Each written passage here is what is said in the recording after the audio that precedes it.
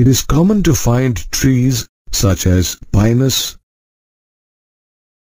cedrus, and cycas growing in the cooler regions of India. All of them are gymnosperms. A group of plants in which the ovules are not enclosed by an ovary wall and remain exposed or naked before fertilization, as well as post-fertilization when they develop into seeds. These seeds germinate to give rise to new plants. If you take a look at the morphology of gymnosperms, you will notice that most of them have taproots. Moreover, in some genera, such as Pinus, the roots have a fungal association in the form of mycorrhiza, while in other genera, such as Cycas, small specialized roots called coralloid roots have an association with N2-fixing cyanobacteria.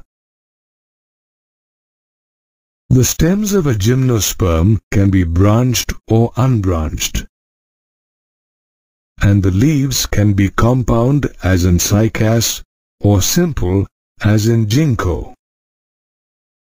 Moreover, these leaves are well adapted to withstand extreme climatic conditions as seen in balsam fir.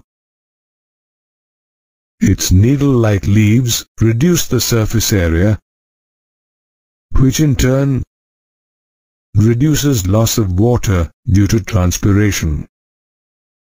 Even the thick cuticle and sunken stomata on the leaves reduce the rate of water loss. The reproductive structure of a gymnosperm is called a strobilus or a cone. And gymnosperms have both male and female strobili.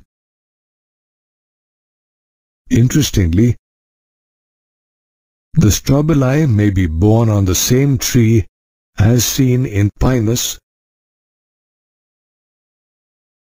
or on different trees as seen in Cycas.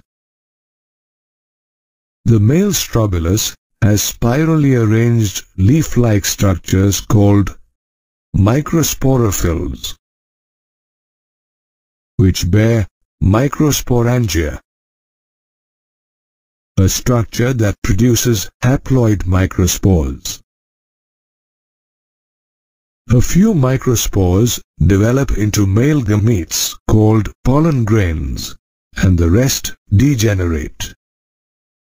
Another name for male strobili is microsporangia. The female strobilus is a cluster of megasporophylls which bears ovules containing the megasporangium or nucellus. The megasporangium, surrounded by a layer of envelopes, produces haploid megaspores, and a megaspore mother cell which looks distinctly different from the other megaspores. The megaspore mother cell undergoes meiosis to give rise to 4 haploid megaspores. One of these spores develops into a multicellular female gametophyte. The female gametophyte further bears 2 or 3 female sex organs called archegonia, which develop inside the ovule. The development of archegonia is followed by the fertilization process, during which pollen grains released from the microsporangium are carried by air currents and come in contact with the micropyle, an opening in the ovules. A pollen tube sprouts from the pollen grain and grows towards the archegonium, where it discharges the male gametes. These gametes fuse with the egg to form a zygote. Post-fertilization, the zygote develops into an embryo and the ovule into a seed. Interestingly, gymnosperms were the first plants to have a seed habit. Today, gymnosperms are widely used to make products such as varnish and cosmetics. They also provide us with lumber that's used to make furniture.